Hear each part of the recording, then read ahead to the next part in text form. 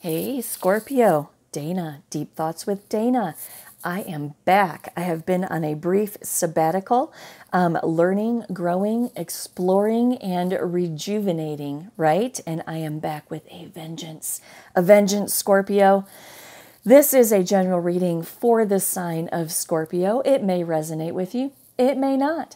If it resonates with you, run with it. If it doesn't, leave it on the table and walk away. It's not for everybody. However, I do encourage you to not ever make life-altering decisions based on a general reading, mine or anybody else's, right?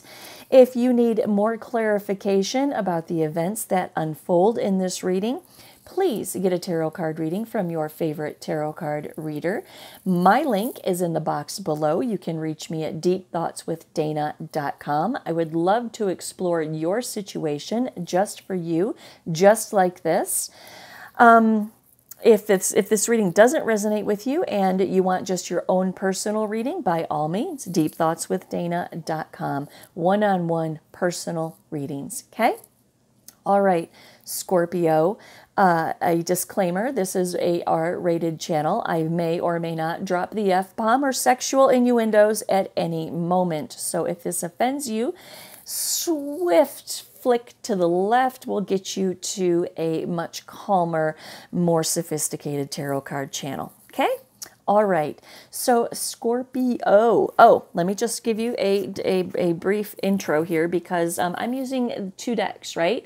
I am using the old, tried and true, worn out Tarot Illuminati, and I am using my brand new, fresh and slippery Tarot Illuminati. Okay, I am doing root cards with the old Tarot Illuminati, and I am doing clarifying cards with the brand new Tarot Illuminati. Okay, so you're going to see, you might see, I don't know, but you might see repeating cards from the same deck, right? But they're two separate cards. I'm not mixing them together.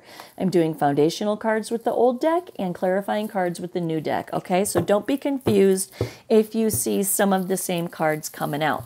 Okay, so here we go, Scorps. So you are sitting down with your High Priestess. You open this reading with the High Priestess. Sitting down with the High Priestess, the card of Pisces, I want to point out for some reason, don't know why. But you're sitting down with the High Priestess and you are searching your subconscious mind and your intuition. Because with the Princess of Wands right on top of that, you are exploring some different options in your life, right? Exploring some different options. The Tower card comes in and tells us that you are about to create your own tower moment, okay? You are about to create a tower moment in your life that is going to directly affect the lives of those involved with you. How do I know this is your own tower moment that you are creating? Well, because the King of Swords comes in, followed by the Queen of Swords in reverse, okay? This King of Swords is somebody that is making a very clear thinking, intellectual, head over heart decision using logic and reasoning. The Queen of Swords tells me that you are emotionless when it comes to this decision. So you are making some kind of massive decision with no emotion. You are using logic and reasoning, okay? Logic and reasoning. You are making a decision that is going to create a tower moment in your life. Now, this tower moment is about a revelation and an awakening that you had in the High Priestess moment, right? You had an awakening in the High Priestess moment about what kind of inspired action that you are going to take in your future. This results in you executing a decision with no emotion, okay? To the Princess of Swords in reverse. Because Princess of Swords in reverse is about all talk, no action, and undelivered promises, okay? This tells me that whatever situation you are in, you feel like it's not that you can't deliver it, but you don't want to deliver what this person is expecting you to deliver. okay? You don't want to deliver whatever this is. And I'm going to tell you up front that there's a Queen of Pentacles in the center of your reading that's in reverse. So this tells me that you are in a relationship, okay? This is a relationship reading. In this relationship that you're currently in, you do not have a desire to deliver what this person wants you to deliver, okay? And we know this because we have strength in reverse, which is talking about inner strength, right? You simply don't want to the Sun in reverse, and you're not very optimistic about how this is all going to shake down. Hangman says you've been thinking about this for a minute in the High Priestess energy, right? Pausing, processing, surrendering, and coming out on the other side of this energy with a decision, okay? A decision. The decision is the Nine of Cups, that you are dissatisfied. You are dissatisfied in your current relationship. And the Five of Wands comes on top of it and tells us that there's disagreements, strife, tension, conflict, and a hint of competition for some reason here, Scorpio. So this Tower moment is that you are leaving someone out in the cold with the Five of Pentacles. Perhaps they're leaving you out in the cold, but I kind of get the feeling you are leaving somebody out in the cold. To the Six of Pentacles in reverse.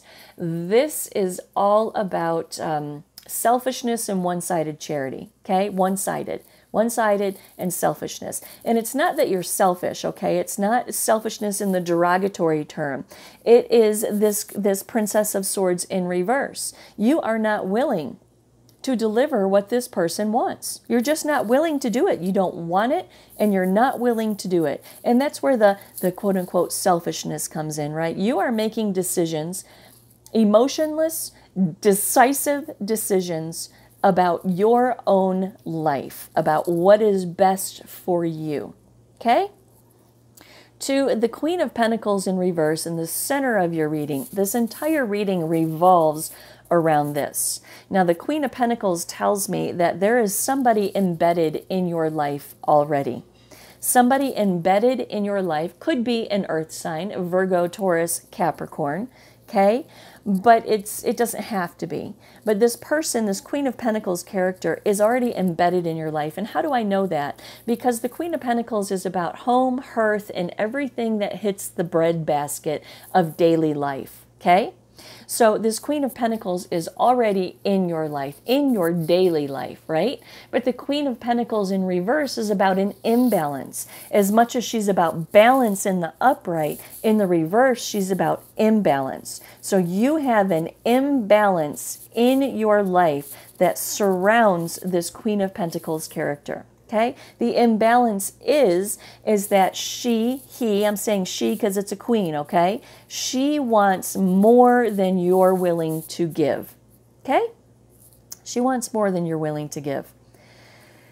And you're going to leave her out in the cold because of it, okay? You're going to leave her out in the cold because of it, because you want what you want and you're doing what's best for you in your life, and you have an overcommitment and an imbalance in this Queen of Pentacles character.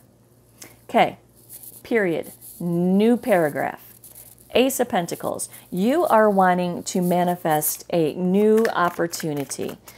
Oh, I was going to get a clarifying card, but there's okay. My bad, Scorp. My bad. Okay, so period, new paragraph.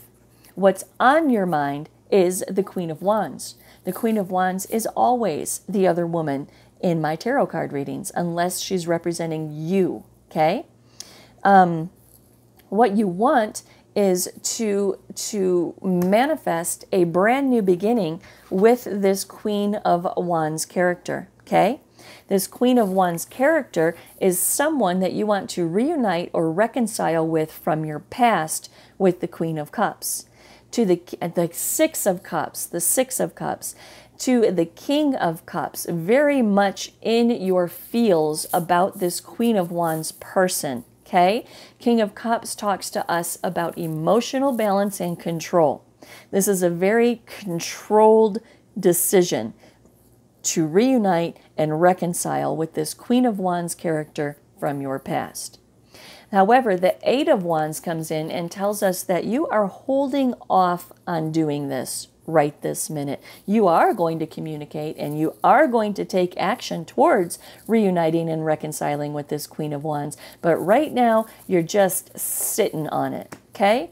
Temperance comes in and says the same thing. You're sitting on it, right? You're just sitting on all of this for a minute because you still have this Queen of Pentacles situation that you need to clear up in your life. To the Nine of Wands, hesitancy, okay? So you're sitting on it, you're not taking it, you're holding off, you are having temperance, right? You're sitting on your desire to move towards this Queen of Wands. Hesitancy with the Nine of Wands to pull the trigger on a judgment call to move forward with the Six of Cups, reuniting and reconciling because you still have this Queen of Pentacles embedded in your life.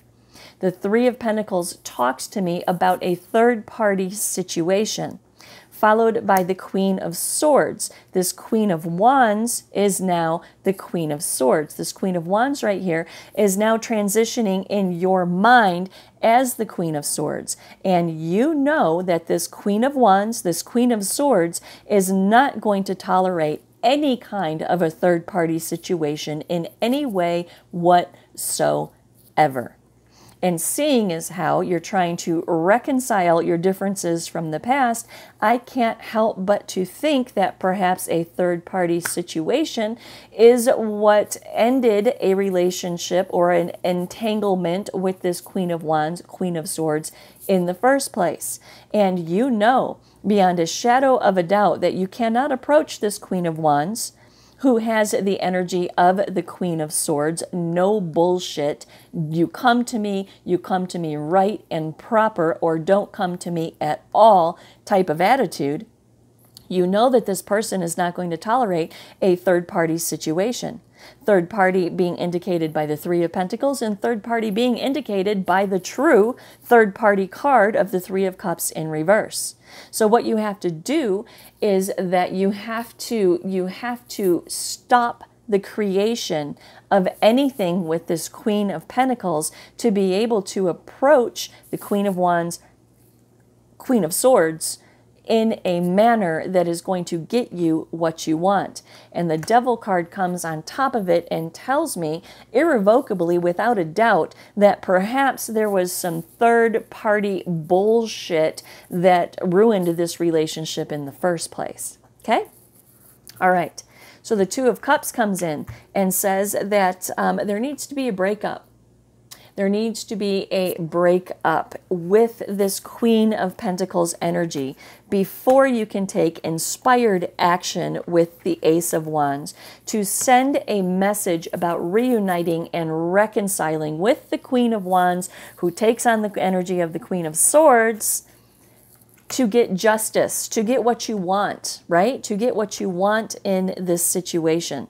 What you want is the energy of the King of Pentacles. What you want is control and power in the situation. And you know, if you come to this Queen of Swords, Queen of Wands, in any other energy besides right and proper and true and honest, that she will simply cut you off at the knees and do an about face and walk away from you.